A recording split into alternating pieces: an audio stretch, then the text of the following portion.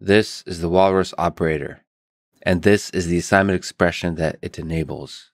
It's been added as a feature to Python 3.8 after a whole lot of drama. Majority of Python core developers, as far as I can tell, were against it, and the drama and toxicity over it drove Guido van Rossum, creator of Python, to step down from his leadership role of benevolent dictator for life after he accepted the Walrus operator as part of the PEP 572 proposal. So what is it? First, let's talk about the assignment statement, the equal sign in Python. We can thank Fortran for this, I think, not very good design decision of using the equal sign for assignment. So assigning, in this case, 42 to the variable x. Most programming languages use it with a few exceptions. Pascal uses the Walrus operator for assignment, and R uses a different operator. This goes against the notation of mathematics, where the equal sign is used to designate equality. But there's a lesson here, I think, that even bad design decisions, once accepted and once we get used to them, aren't so bad. It's all about consistency. So the assignment expression does a little bit more. It also assigns 42 to x, performs the assignment operation, but as an expression, it returns the value that it assigned as well. This can be useful in a lot of contexts. Let me talk about the cases where I find them particularly useful. So I use regular expressions a lot as part of data science to clean up and organize data. So a common piece of code you might see is you perform a regular expression match, returning it to a variable like res here, that contains the regular expression object if a match was found, and contains none if no match was found. And then you have some kind of conditional, like an if statement, that checks whether a match was found.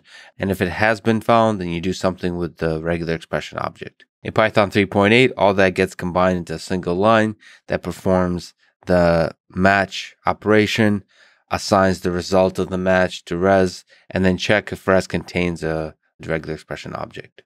A similar use case is in reading files. There's a lot of ways to read a file, but a lower level version, there's usually a while loop. Then there's a read operation that's stored in the chunk variable or something like that. And then there's a condition that checks whether the chunk contains anything or if an end of file was reached, at which point you break out of the while loop. If it has not been reached, then you do something with the data that was fetched. In Python 3.8, this gets compressed into a single line that performs the read operation, the assignment of the fetched data to the variable chunk, and then the conditional check in the while loop of whether chunk returned any data or if the end of the file was reached. To me, this is elegant. Other use cases in list comprehensions, you can share sub-expressions. Like in the filter, you can assign f of x to y and then reuse that y in the output of the comprehension. You can also, in a list, reuse the value. For example, if it's expensive to compute, so you can compute f of x once, assign it to y, and then reuse y in the rest of the list definition. As a side note, I don't like to use chained assignments, but chain assignments have the same feature that the function f is only computed once. So this particular statement here is equivalent to computing f once, assigning it to a temp variable, and then assigning that temp variable to both x and y. There are quite a few criticisms that are both objective and subjective that talk about the complexities of programming language design and human nature in general. So first is the idea that both the equal sign and the Walrus operator perform an assignment, so it might be confusing to beginners. I'm not sure about the history of PEP 572, but my guess is that this criticism was more prevalent before the exception was added that assignment expressions can't be on a line standalone by themselves without using parentheses. I think this clarifies to beginners that assignment expressions should not be used as an assignment statement. There's a set of principles defined in PEP 20, otherwise called Zen of Python, that has some ideas to aspire to in the design of Python. Just like Guido said, some of these are subjective, and I think they are ideas to aspire to as opposed to perfectly implement because they're overlapping and there's a natural tension between them. So first principle that's been brought up is there should be only one obvious way to do it, and some people argue that the Walrus operator performs an operation that already had another way to do the same exact thing. I've also heard a funny kind of criticism that the equals operator worked like an assignment expression in C, and it kind of sucked in C, or at least was error prone. So there you go. You have a case study in the real world where this kind of operator being used to designate an assignment expression was error prone. Another Zen of Python principle that people brought up is that simple is better than complex.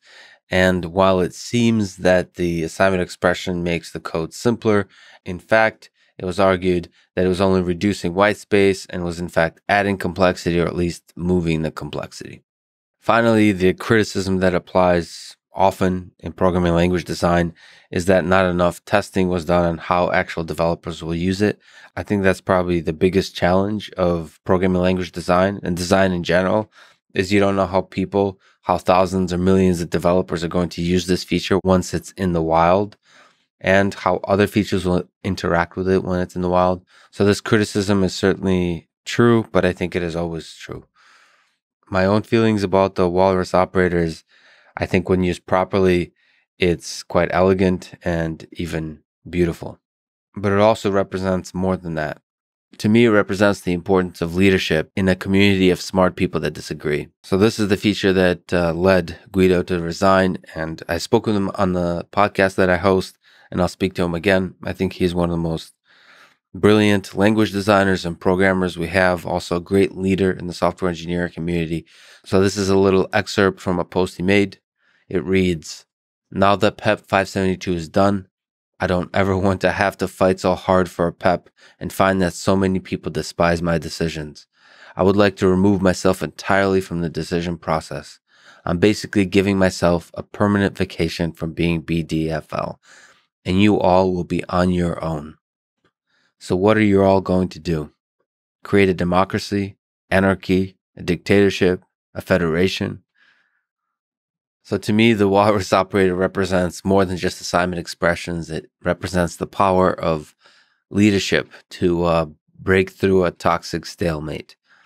I think leaders have to make difficult decisions, sometimes unpopular decisions, and sometimes ones, if you look at the long arc of history, prove out to be bad decisions.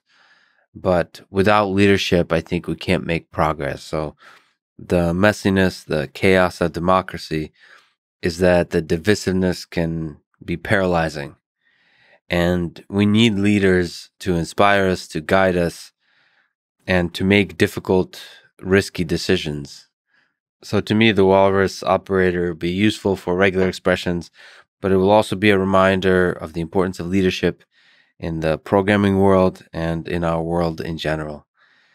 If you enjoy these short little videos, subscribe, and remember, try to learn something new every day.